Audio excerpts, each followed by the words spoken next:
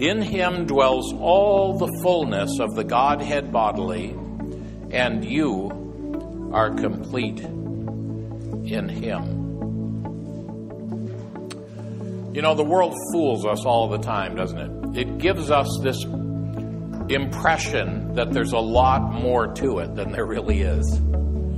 I think of the judgment on Babylon that is soon to come, and surely just around the corner. And the scripture says that the world will say in amazement as they see not the World Trade Center come down, but everything that man has built in opposition to God. And they'll see it lying in ruins, and this is what they'll say: alas, alas, that great city Babylon, for in 1 hour is thy judgment come. Can you imagine that?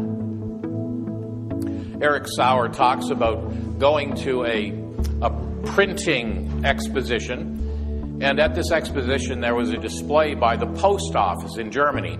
This was back between the wars, and of course between the First and Second War in Germany there was such astronomical inflation that people were bringing wheelbarrows of money to buy a loaf of bread. And so the postage stamps kept having larger and larger numbers on them, and they were worth less and less.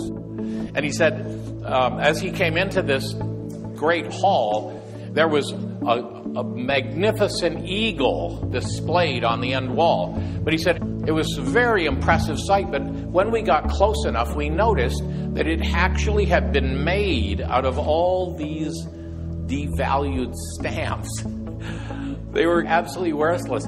They looked impressive, but instead of a declaration of might and power, which the eagle should have communicated, they were an expression of the impotence of man, the inflated value of the world in which we live. The world is greatly overstated. And I am just so grateful when I meet young people who've taken a good hard look at the world and they're not impressed. And they say, this world's too small.